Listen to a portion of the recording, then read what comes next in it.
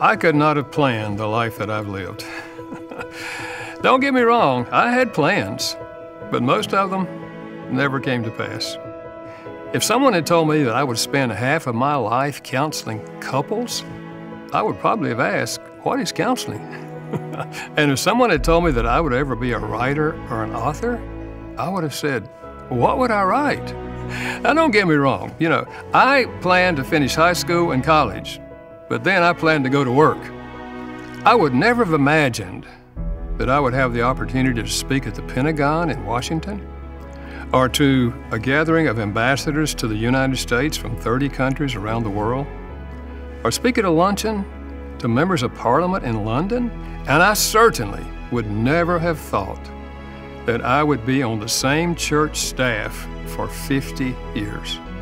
In the last quarter of my life, I've become keenly aware of that ancient Hebrew proverb, in their hearts, humans plan their course, but God directs their steps. In my latest book, I share some of my journey, the failures and the successes, and what I learned from each of them.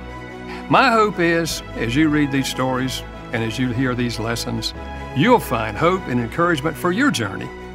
You likely have a plan for your life, and that's fine.